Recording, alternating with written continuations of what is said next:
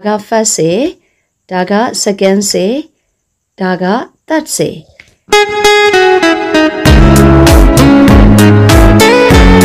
Minglava, Dini lesson ma, grade 11 chemistry theo chapter 4, electrolysis akanye, now so lesson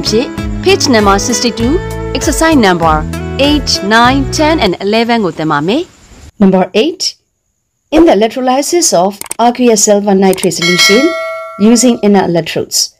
the negative electrode was found to increase in mass by 5.4 gram.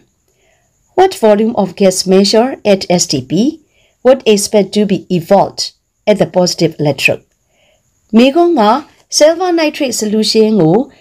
inner electrode to milliasit lote kama negative electrode ma 5.4 gram mass to la biro STP ma positive electrode ma trouble la de dangwe volume to be yame. Di posa mo track ma samarwa di cell e jang yin song sin sa ya aw. Da ga electrolytic tank. Di tank ne ma silver nitrate solution ထည့်ထားပါမယ် solution လို့ပြောတဲ့အတွက်ကျွန်တော်တို့ရေးပါမယ်ရေးပါရင် ions တွေကတော့ Ag+ NO3- နဲ့ H+ OH- ion တွေပါမယ်ထုံးစံအတိုင်းဒါက negative electrode cathode ဒါက positive electrode anode ပါဒါကိုကျွန်တော်တို့လျှက်စစ်မီဂျိုနဲ့ဒီလိုမျိုးချိတ်ဆက်လိုက်တဲ့အခါမှာဒါမှကျွန်တော်တို့ battery ရှိပါမယ်electrolysis လုပ်ပြီးတဲ့အခါမှာဒီ negative electrode ဖြစ်တဲ့ cathode ရဲ့ mass က 5.4 gram တိုးလာတယ်တဲ့ဒီ electrode မှာတိုးလာတဲ့ mass ကဒီမှာရှိတဲ့ Ag+ နဲ့ H+ positive ion နှစ်ခုတည်းက Ag+ တွေ cathode မှာလာပြီး deposit ဖြစ်တာဖြစ်လို့ negative electrode မှာတိုးလာတဲ့ mass ကကတ်တင်လာတဲ့ Ag solid ရဲ့ mass ဖြစ်ပါတယ်ဒါဟာ 5.4 gram ကတ်တယ်နောက်မေးခွန်းတစ်ခုပါဒီ STP မှာ positive electrode မှာထွက်ပေါ်လာတဲ့ဓာတ်ငွေ့ရဲ့ volume ကိုတွေ့ရမယ် NO3- နဲ့ OH- မှာ OH- က electrochemical series ရဲ့အောက်ကိုရောက်နေတာဖြစ်တဲ့အတွက် OH- discharge ဖြစ်မယ် OH- discharge ဖြစ်ရင်ဒီဘက်မှာထွက်လာတဲ့ဓာတ်ငွေ့ဟာ oxygen gas ဖြစ်ပြီးတော့ oxygen gas ရဲ့ volume ကိုတွက်ပြရပါမယ်ဘယ် condition မှာလဲဆိုရင် at STP မှာပါပထမဆုံး negative electrode reaction at the cathode cathode မှာ Ag+ တွေ discharge ဖြစ်မယ် electron တစ်လုံးကိုလက်ခံမယ် Ag solid တွေကတ်တင်မယ်ဒီမှာ1 electron ဆိုတော့1 mole ဒါကလည်း1 mole 1 mole သည်1 faraday သူက108 gram ဖြစ်မယ်108 gram ကတ်တင်ဖို့လျှက်စစ်1 faraday သုံးရတယ်ဒါဆိုရင် mass 5.4 gram ဆိုရင်လျှက်စစ်ဘယ်လောက်သုံးရမလဲတွေ့ရအောင်108 gram ရှိတဲ့ silver deposit ဖြစ်ဖို့1 faraday of electricity use အသုံးပြုရတယ် 5.4 gram ရှိတဲ့ silver deposit ဖြစ်ဖို့လျှက်စစ်ဘယ်လောက်သုံးရမလဲ equal to 1 faraday into ဒီပေါ်မှာ 5.4 gram ဒါက108 gram ဒါကိုဆက်မရှင်းလိုက်ရင် equal to 0.05 faraday ရမယ်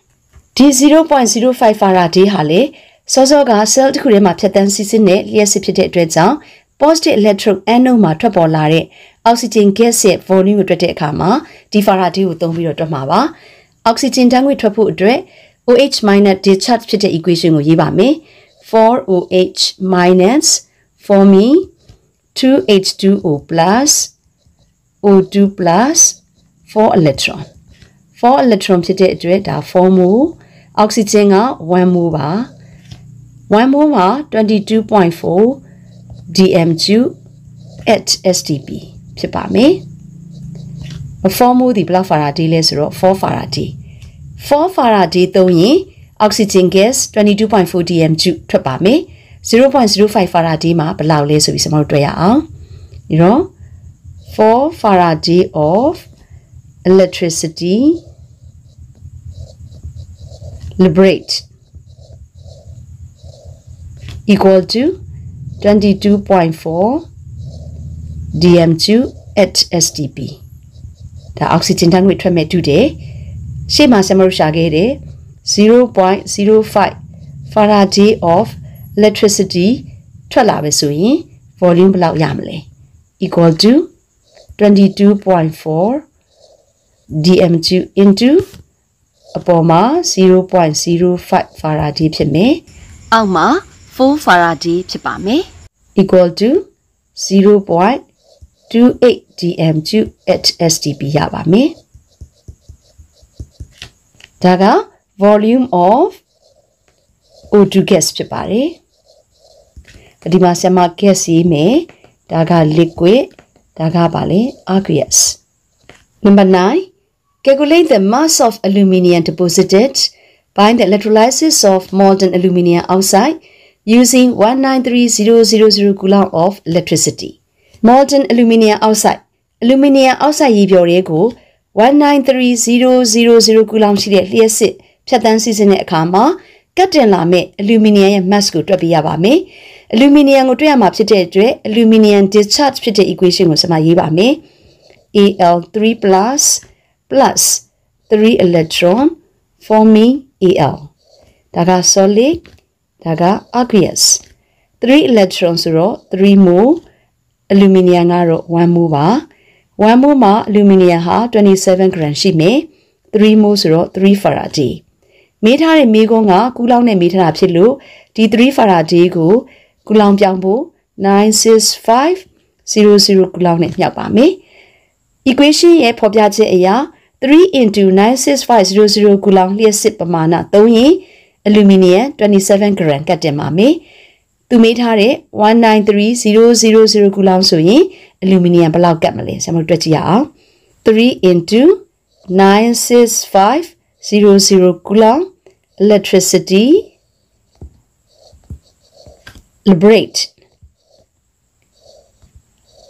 liberated equal to 27 gram ရှိတဲ့ aluminium deposit ဖြစ်မယ် SITET deposit ဖြစ်မယ်မိကုန်းက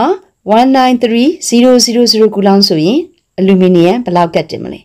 193000 coulomb electricity liberate question mark equal to 27 gram into comma 193,000 coulomb ကို3 into 96500 coulomb နဲ့ရှင်းလိုက်ရင်ကျွန်တော်18 gram ရပါမယ်ဒါဟာ18 gram of aluminium deposit number 10 when the same quantity of electricity was passed through the solutions containing Zn2 plus ion and unknown charge of gold ions 13.0 gram of zinc and 78.8 gram of gold were deposited. What was the charge on the gold ion? ဒီမေကွန်းလေးကရှေ့ရမေကွန်းနေတဲ့တိတ်မတူဘူးအနည်းငယ်ထူးခြားတယ် Zn2 plus ion နဲ့ charge ဘလောက်မှမသိတဲ့ gold ions တွေပါဝင်တဲ့ပျော်ရည်တွေကိုတူညီတဲ့လျှက်စစ်ပမာဏဖြတ်တန်းတဲ့အခါမှာ13 gram ရှိတဲ့ zinc နဲ့ 78.8 gram ရှိတဲ့ gold တွေ deposit ကတ်တင်နေဆရာမတို့တွေ့ရမှာက gold ion ရဲ့ number of charge ချအယူတက်ကိုတွက်ပြရမှာပါပထမဆုံးမေကွန်းမှာပေးထားတဲ့ zinc နဲ့ gold တို့ရဲ့ mass တွေကိုမိုးပြောင်းပါမယ်မိုးကိုလိုချင်ရင် mass ကိုဒီ molar mass နဲ့စာဒီလိုတွက်ရင်လည်းရတယ်လို့အခုနောက်ပိုင်းတွက်တဲ့ unit factor method နဲ့လည်းတွက်လို့ရလို့ဆရာမ unit factor method နဲ့တွက်ပါမယ် mole of zinc ကိုအရင်ရှာပါမယ် mole of Zn equal to ပေးထားတဲ့ mass က 13.0 gram of Zn into လိုချင်တဲ့ unit က mole ဖြစ်တဲ့အတွက်ကြောင့်1 mole of Zn ကိုဒီ Zn ရဲ့ molar mass ဖြစ်တဲ့65 gram နဲ့စားပါမယ်65 gram of Zn နဲ့စားလိုက်ရင်အဖြေက 0.2 mole ရှိတဲ့ Zn ကိုရပါမယ် now mole of Au mole of Au လိုချင်ရင်လည်းဒီလိုပဲ78.8 gram ရှိတဲ့ Au ကိုလိုချင်တဲ့ unit က1 mole of Au ပါအဲ့တော့ gram per mole ဖြစ်တဲ့အတွက်ကြောင့်သူ့ရဲ့ gram က197 gram ရှိတဲ့ Au နဲ့စားလိုက်ရင်အဖြေက 0.4 mole ရှိတဲ့ Au ကိုရမယ်အဲ့တော့ zinc နဲ့ gold တို့ရဲ့ mole တွေရပြီဆိုလို့ရှိရင် first cell မှာ Zn equation ကိုစရေးပါမယ်in the first cell ပထမ cell မှာ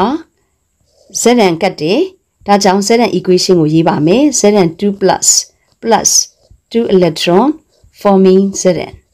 2 electron ဆိုတော့2 mole Zn က1 mole ဒါပထမဆယ် in the second cell မှာ9ကတ်တင်နေဆိုပြီးမယ်9ရဲ့ charge ကိုဆရာမတို့မသိတဲ့အတွက် equation ရေးလို့မရဘူး second cell မှာရှိတဲ့ AU ရဲ့ charge ဘယ်လောက်လဲသိချင်ရင်အပေါ်မှာရှာထားတဲ့ Zn နဲ့ AU တို့ရဲ့ mole တွေကိုအချိုးချဒီလိုအချိုးချတဲ့အခါမှာလိုချင်တဲ့9 ion ကိုအပေါ်မှာထားတယ်သိပြီးသား Zn ion ကိုအောက်မှာထားပါမယ် equal to number of charge နဲ့ mole of the ions နဲ့ပြောင်းပြန်အချိုးချတာမို့လို့အပေါ်မှာ 0.2 mole ရေးပြီးတော့အောက်မှာ 0.4 mole ရေးပါမယ်ပေါ်မှာက charge on the gold ion ကိုဒီတိုင်းပြန်ရေးမယ်ဒါလိုချင်တာမို့လို့ပါအောက်မှာတော့ Zn ion ရဲ့ charge ကဆရာမတို့2 plus လို့ဖြစ်တဲ့အတွက်2လို့ရေးပါမယ် equal to ဒါကစားလိုက်ရင် 1/2 ရမယ်ဆရာမတို့လိုချင်တဲ့ charge on the gold ion ကိုဒီမှာထားခဲ့ပြီးတော့ equal to 1/2 into အပေါ်မှာ2ဆိုတော့ဆရာမတို့ဒါနဲ့ခြေလိုက်ရင် gold ion ရဲ့ charge က1ရမယ်ဒါကိုဆရာမသင်္ကေတနဲ့ပြန်ရေးမယ်ဆိုလို့ရှိရင် therefore the charge of the gold ion equal to 1 plus သင်္ကေတနဲ့ကတော့ AU 1 plus ဒီလိုရေးရပါမယ် number 11 an electric current is passed in 10 through the solutions of copper sulfate aluminium sulfate and dilute sulfuric acid in series if 12.6 grams of copper were deposited at the cathode of the first cell calculate the mass of aluminium deposited in the second cell and the volume of hydrogen at STP in the third cell. မိကုန်းက electrolytes 3ခုကို series တစ်ခုထဲမှာဆက်ထားပါတယ်။ဒါ first cell, second cell နဲ့ third cell ပါ။ first cell မှာ copper sulfate CuSO4 solution ရှိတယ်။အဲ့တော့ H2O လည်းပါမယ်။နောက်တစ်ခုက aluminium sulfate Al2SO4 three ပါမယ်။ solution ဖြစ်တဲ့အတွက် H2O ပါမယ်။နောက်ဆုံးတစ်ခုကတော့ dilute H2SO4 sulfuric acid ဖြစ်မယ်ဒါကလည်း H2O ပါမယ်ဒါကိုကျွန်တော်တို့ series တစ်ခုအနေနဲ့ဆက်ထားမယ် series တစ်ခုအနေနဲ့ဆက်တာဖြစ်လို့ဒါက cathode ဒါက anode ဒီမှာလည်း cathode ရှိမယ်ဒီမှာလည်း anode ရှိမယ်เนาะဒါကဆရာမပုံချမ်းဆွဲတာပါဒါက cathode ဒါက anode အဲ့တော့ဒီမှာရှိနေတဲ့ဆဲ3ခုလုံးကိုတူညီတဲ့လျှက်စစ်ပမာဏဖြတ်တန်းစီစဉ်ဖို့ဒီလိုမျိုးဆရာမလျှက်စစ်မီးကြိုးတစ်ခုနဲ့ဆက်ပါမယ်ဒါက battery ဒီပုံချမ်းလေးကိုကြည့်ခြင်းအပြင် Faraday second law အရာဒါက first cell ဒါက second cell ဒါက third cell အဲ့တော့မတူညီတဲ့ electrolyte 3ခုတည်းကိုတူညီတဲ့လျှက်စစ်ဖြတ်တန်းစီစဉ်ထားပါတယ်ဒါကိုအသုံးချပြီးတော့ဆရာမတို့ပု္ပ္ပစာကိုတွက်မယ်သူပြောထားတာက 12.6 gram ရှိတဲ့ copper ဟာ first cell ရဲ့ cathode မှာကတ်မယ်ဆိုတော့ဒီ cathode မှာ copper deposit ဖြစ်မယ်ကတ်တင်တဲ့ copper ရဲ့ပမာဏက 12.6 gram သူလိုချင်တာက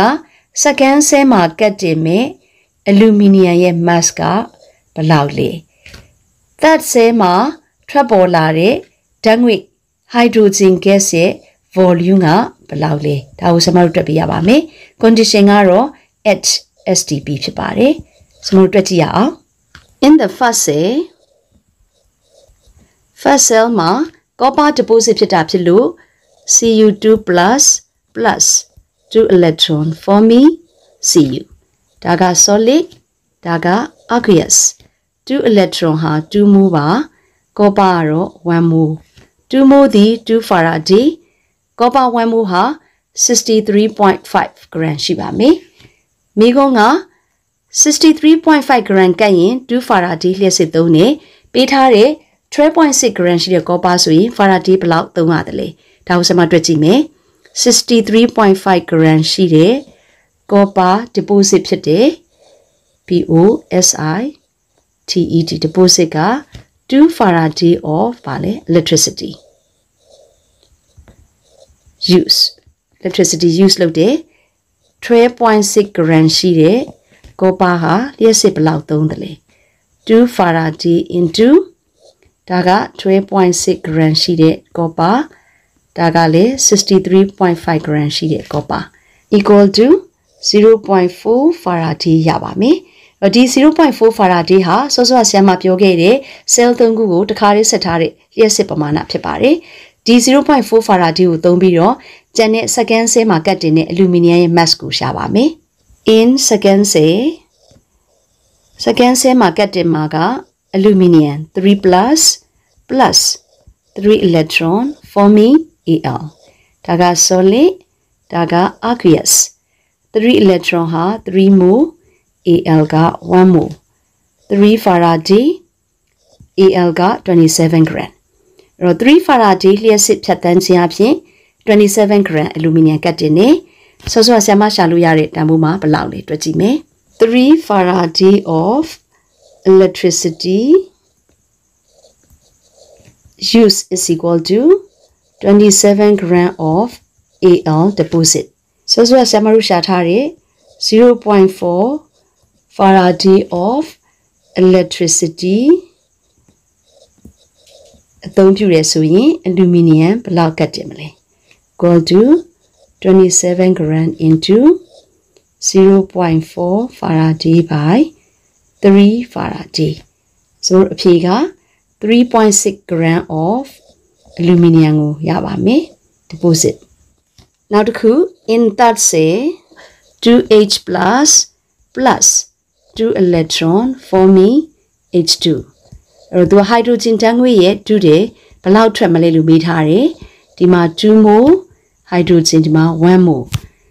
1 mole ဆိုတော့ 22.4 dm3 at STP ဖြစ်မယ်2 mole ဆိုတော့ဒါ2 Faraday 2 Faraday of electricity equal to 22.4 dm2 at STP တို့ရထားတဲ့ 0.4 Faraday of CIT ပါ electricity ဆိုရင် hydrogen gas block ထွက်မလဲ 22.4 dm2 into ပေါ်မှာ 0.4 Faraday အောက်မှာ2 Faraday equal to 4.48 dm2 at STP ဖြစ်ပါမယ်ဒီနေ့ lesson မှာ grade 11 chemistry သင်ရိုးသစ် chapter 4ရဲ့နောက်ဆုံး lesson အဖြစ် exercise number 8 9 10နဲ့11ကိုသင်ပေးခဲ့တယ်နောက် lesson မှာ grade 11ကကျန်ရှိနေတဲ့ chapter တွေကိုဆက်ပြီးသင်ပေးပါဦးမယ် see you next lessons bye bye